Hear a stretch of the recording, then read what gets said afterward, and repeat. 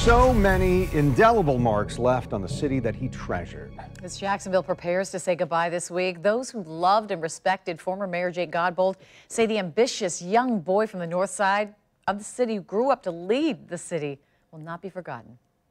Of all the tributes he ever received, the fireboat named in his honor may have been Jake Godbold's favorite. It's a big thrill to see this boat and see my name on it, you know, going up down there. I love the river. I love the fire department. I love Jacksonville, so it's a great partnership. He worked to create that partnership among many, working with others as mayor to help an outdated, underpaid fire department become modern, professional, and state-of-the-art.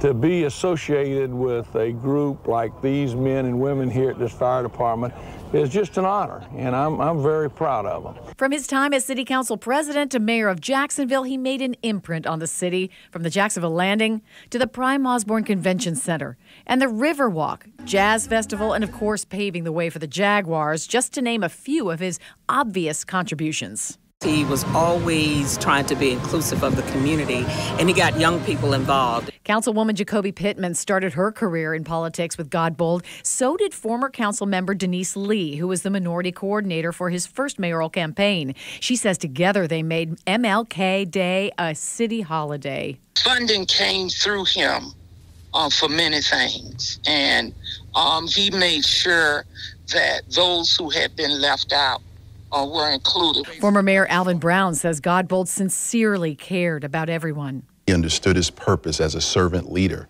always speaking his mind, speaking truth to power. The visionary, and he believed that everyone in Jacksonville had a role in seeing the growth of this community. He believed in diversity. He lived it. He didn't just talk it. Godbold worked tirelessly after leaving public office for various causes for the public good, including prevention of domestic violence in memory of his murdered sister-in-law, Barbara Ann Campbell. Godbold helped because he cared, and he cared for people of all walks of life and could relate to so many. To know that some kid that lives on the north side and raised in a project can grow up and be president of the council and mayor of the city of Jacksonville is I think these young boys coming up today, these young girls coming up today, all they have to do is look at me and say, hell, if he can do it, we can too.